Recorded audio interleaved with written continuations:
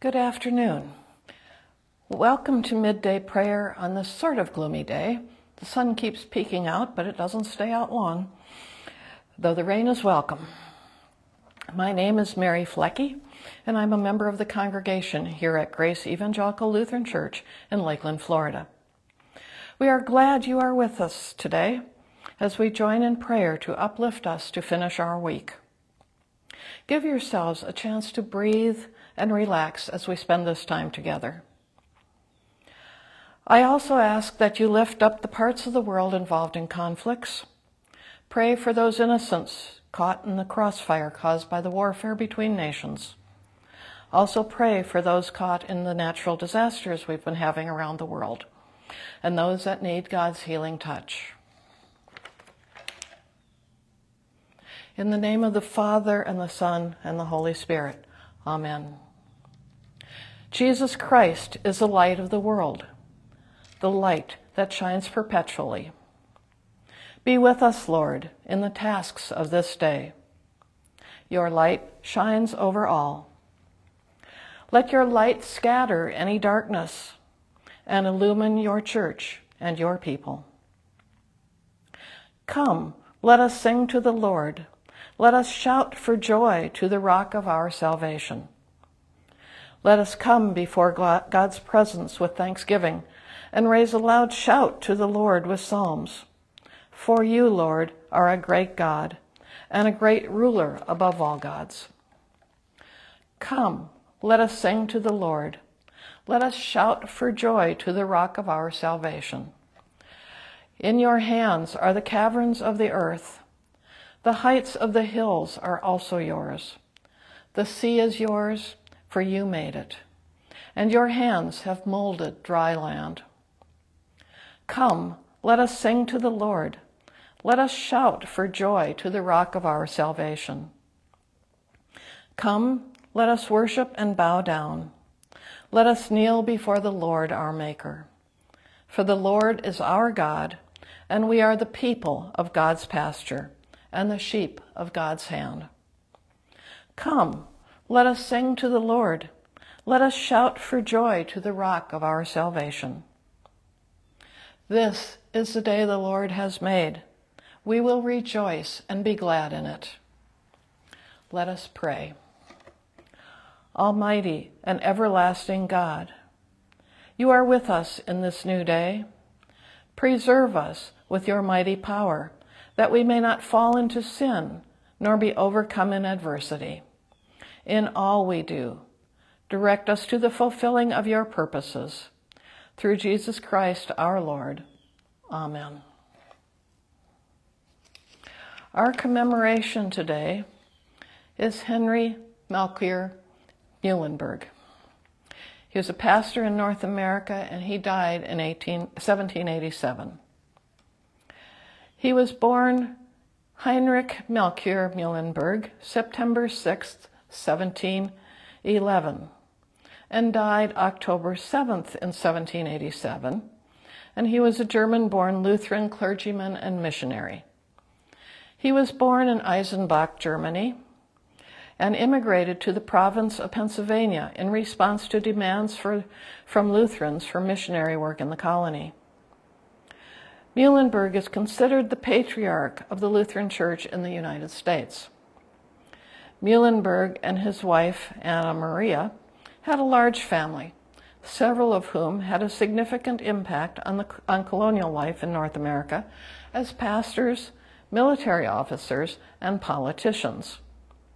His and Anna Maria's descendants continued to be active in Pennsylvania and the national political life. Born in 1711 to Nicholas Melchior Muhlenberg and Anna Maria Kleinschmidt at Eisenbach, Germany, in the electorate of Hanover, he studied theology at the University of Göttingen. After completing his studies in the spring of 1738, Muhlenberg secured a teaching position at the Frank Foundation's historic orphanage. He was ordained in Leipzig in 1739 and served as assistant minister and director of the orphanage at Groß-Hennersdorf from 1740 1739 to 1741.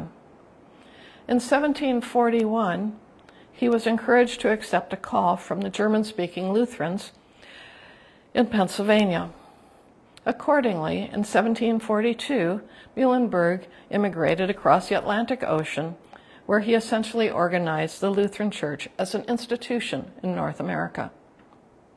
In 1742, as he immigrated to Philadelphia responding to their request, he took charge of the congregation at Providence, Augustus Lutheran Church, in what is now Trapp, Pennsylvania. He also provided leadership to a series of congregations from Maryland to New York, working to secure control over the less qualified pastors and starting new congregations among the settlers of the region. It sounds a little like Paul's letter to the Galatians. In 1748, he called together the Ministerium of Pennsylvania, the first permanent Lutheran synod in America. He helped to prepare a uniform liturgy that same year and wrote basic tenets for an ecclesiastical constitution, which most of the churches adopted in 1761. He did much work on a hymnal, which was published by the Ministerium in 1786. The dedication stone of the Augustus Lutheran Church above its door is dedicated to Muhlenberg and its other founders.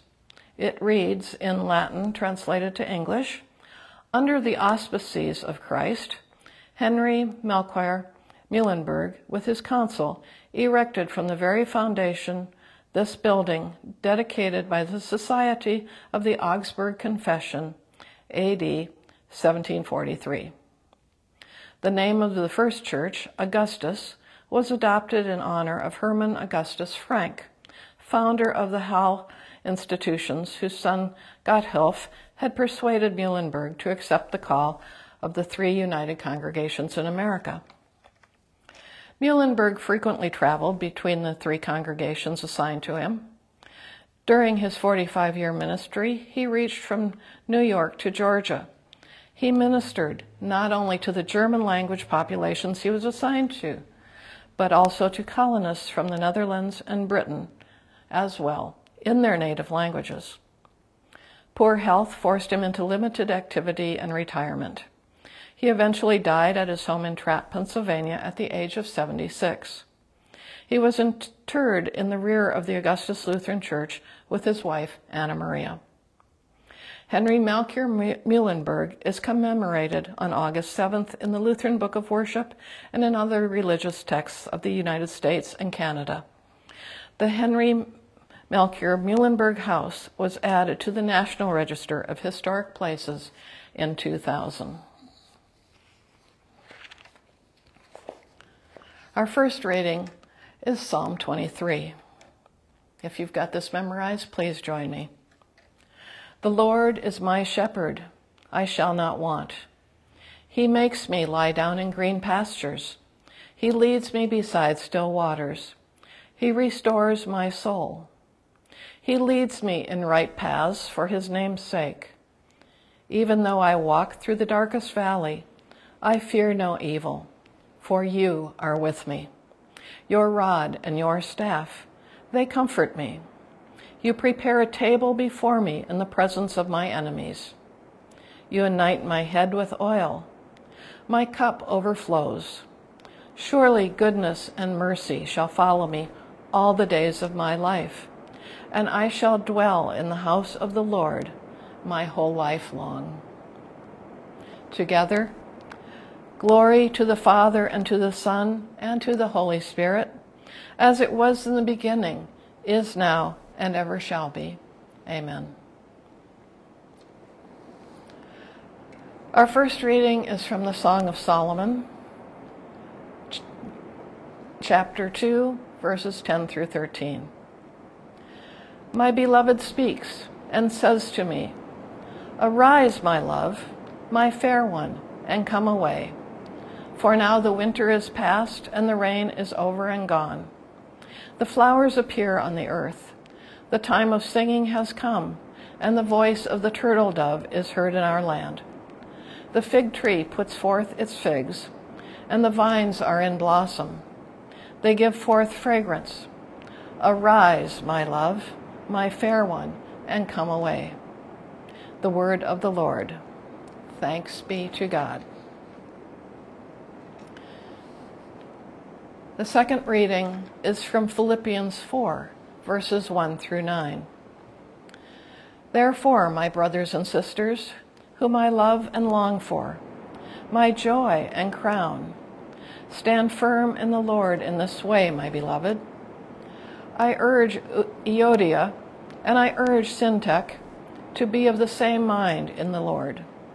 Yes, and I ask you also, my loyal companion, help these women, for they have struggled beside me in the work of the gospel, together with Clement and the rest of my co-workers, whose names are in the book of life. Rejoice in the Lord always. Again, I will say, rejoice. Let your gentleness be known to everyone. The Lord is near.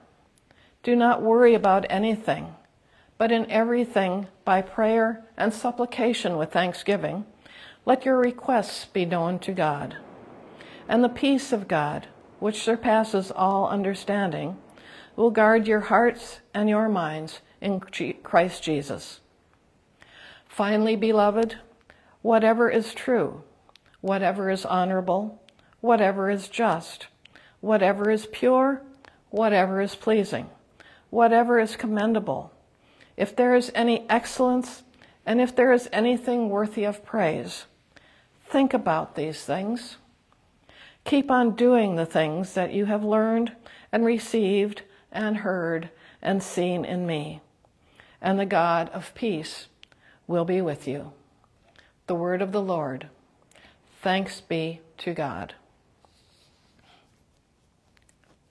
In our reflection today, Euodia and Syntyche are two women mentioned in only one short passage in the Bible. I plead with Euodia and I plead with Syntyche to be of the same mind in the Lord. Yes, and I ask you, my true companion, help these women, since they have contended at my side in the cause of the gospel, along with Clement and the rest of my co-workers, whose names are in the book of life. From Philippians 4, verses 2 through 3. Euodia and Syntyche had worked directly with Paul to spread the gospel throughout the city of Philippi, although it is unclear in what manner, since they were obviously disagreeing with each other. The church had begun at a women's prayer meeting, as we heard in Acts 16, 11 through 15, and it is possible that Euodia and Syntyche were part of that original group. The one thing we know for sure is that these two women were at odds with each other. It is likely the argument was a public one, due to the fact that Paul heard about it even though he was currently in a Roman prison, which means it was probably very public and probably caused by the fact that when we listen to things, no two people always hears it the same way. Two women fighting in this manner would have put the unity of believers in Philippi in jeopardy. So it was important for Paul to address the bickering in his letter to the church. Unity among believers is a common theme in the Bible. Paul himself spoke about unity in several of his letters. If you look at 1 Corinthians 1 verse 10, Ephesians 4 verses 11 through 13, and Colossians 3, 13 to 14. In fact, Paul's plea for addressing the problem was for each member of the church at Philippi to be united in helping Euodia and Syntyche live peaceably with one another. Obviously, their argument was very public. Euodia and Syntyche show that even those who have worked together for the cause of Christ can have disagreements. It also shows the importance of treating one another with love, compassion, and long-suffering. A church warring with itself is in danger of losing its testimony to outsiders. Euodia and Syntyche needed to be of the same mind in the Lord, and the other church members were to do all that was necessary to heal the breach. They were all fellow laborers in the Lord's work, and their names were all part of the book of life.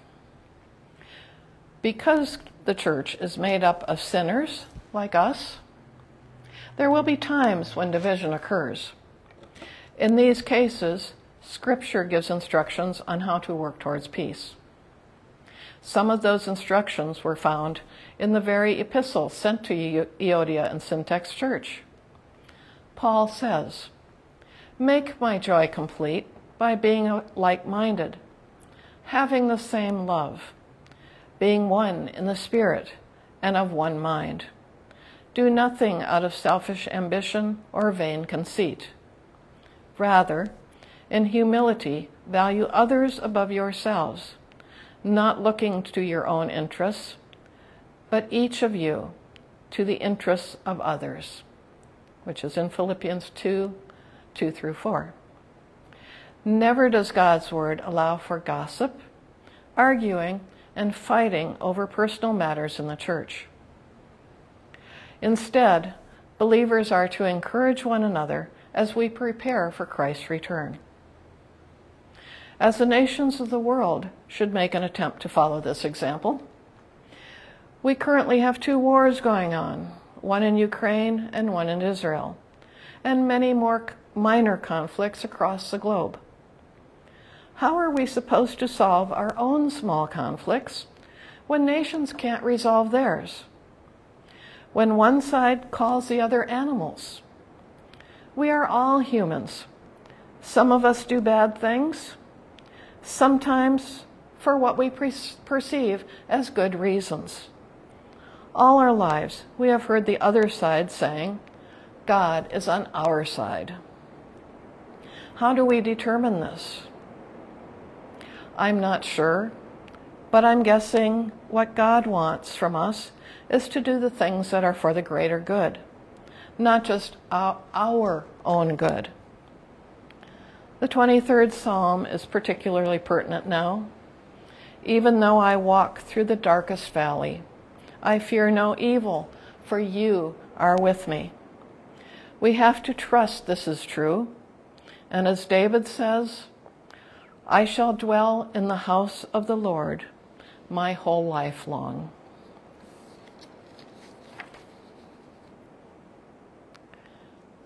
Come, Lord, come down. Come in, come among us. Come as a wind to move us. Come as a light to prove us. Come as a night to rest us.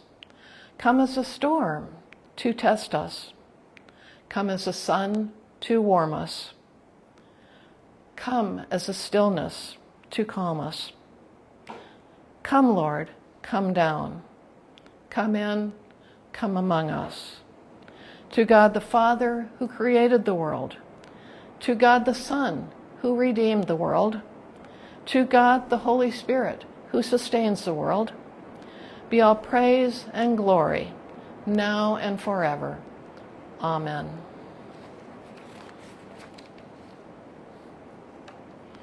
Lord, you have always given bread for the coming day.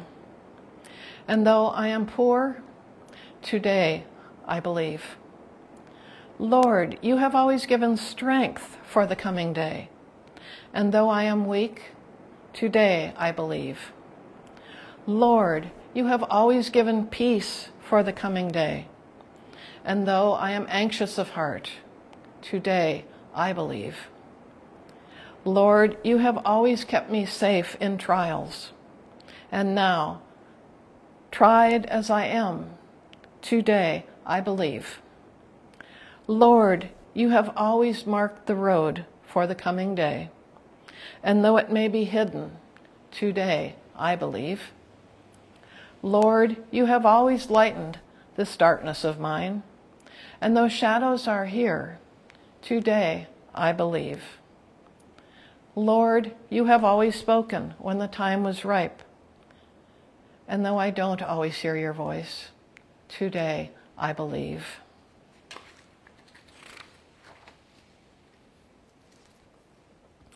In peace, let us pray to the Lord. Lord, have mercy. For the peace from above and for our salvation, let us pray to the Lord. Lord, have mercy. For the peace of the whole world, the well-being of the Church of God, and for the unity of all, let us pray to the Lord. Lord, have mercy.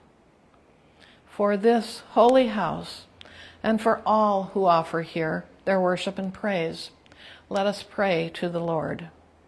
Lord, have mercy. For the health of creation, for abundant harvests that all may share, and for peaceful times, let us pray to the Lord. Lord, have mercy. For public servants, the government, and those who protect us, for those who work to bring peace, justice, healing, and protection in this and every place, let us pray to the Lord. For those who travel, for those who are sick and suffering, for those who are in captivity, let us pray to the Lord. Lord, have mercy. For deliverance in time of affliction, wrath, danger, and need, let us pray to the Lord. Lord, have mercy. For all servants of the Church, for this assembly, and for all people who await from the Lord great and abundant mercy, let us pray to the Lord. Lord, have mercy. Help, save, comfort, and defend us, gracious Lord.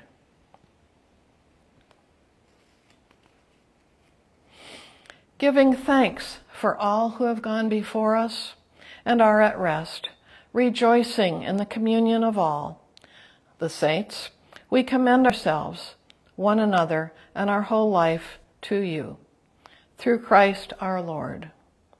To you, O Lord. O God, you have called your servants to ventures of which we cannot see the ending, by paths yet untrodden, through perils unknown. Give us faith to go out with good courage, not knowing where we go, but only that your hand is leading us and your love supporting us. Through Jesus Christ, our Lord. Amen. Join me in the Lord's Prayer. Our Father, who art in heaven, hallowed be thy name. Thy kingdom come, thy will be done, on earth as it is in heaven. Give us this day our daily bread, and forgive us our trespasses, as we forgive those who trespass against us. And lead us not into temptation, but deliver us from evil. For thine is the kingdom, and the power, and the glory, forever and ever. Amen. Life is short, and we do not have much time to gladden the hearts of those who make this earthly pilgrimage with us. So be swift to love, make haste to do kindness, shower abundant hospitality on friend and stranger. Walk in justice, and you may follow the path of mercy and love. And the blessing of God Almighty, the Father, the Son, and the Holy Spirit be with you now and forever. Let us go then in peace. Amen.